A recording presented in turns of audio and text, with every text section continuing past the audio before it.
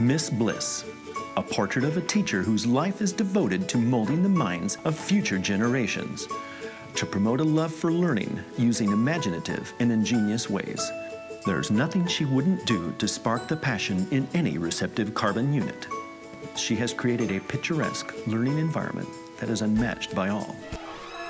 But there's an ever-present shadow that looms in the not-so-distant future, where all learning pathways lead to the culminating STAR test.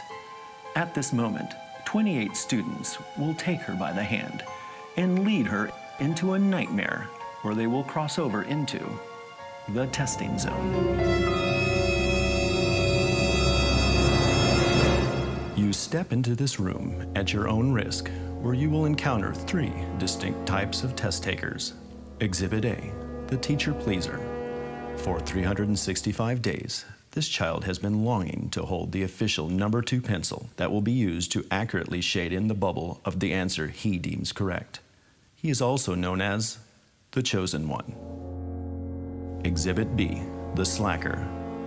You will be content if his name is legibly printed in his test booklet, with no violent drawings in the margins. He will most likely be done with his test in 2 minutes with a lovely pattern of AA, BB, CC, DD, etc. Pray that the percentage of these students in your classroom is minimal. Finally, Exhibit C, the skittish.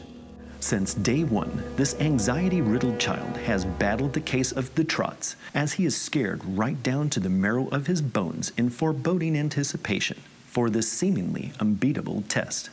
Physical symptoms that may be observed are excessive sweating, a pounding heart, and rapid breathing. Medium-sized pull-ups might be a good suggestion for the specified testing period.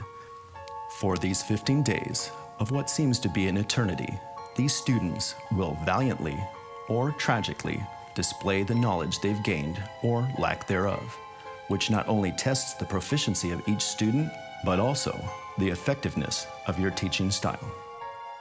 Will they succeed? Will you? A long summer awaits you before there are answers to these questions. And what of Miss Bliss? And Exhibit A, Exhibit B, and Exhibit C? Only time will tell in the testing zone.